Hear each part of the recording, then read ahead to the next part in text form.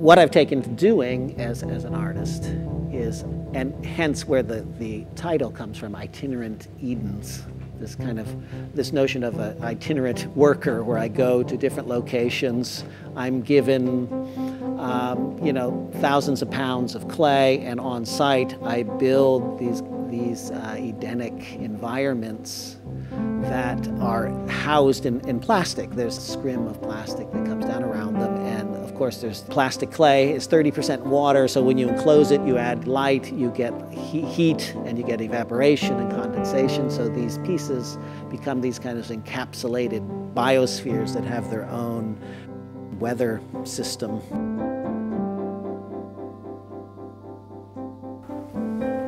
Usually when I'm making these pieces, I can fuss with them for a long time, and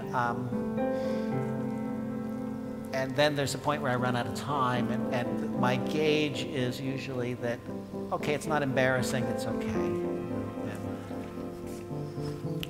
I guess one way I could look at this is I want to stop working on it at some point where you can still imagine it being mutable, being changeable somehow. That's either it's in sort of perhaps still in a state of becoming at some point.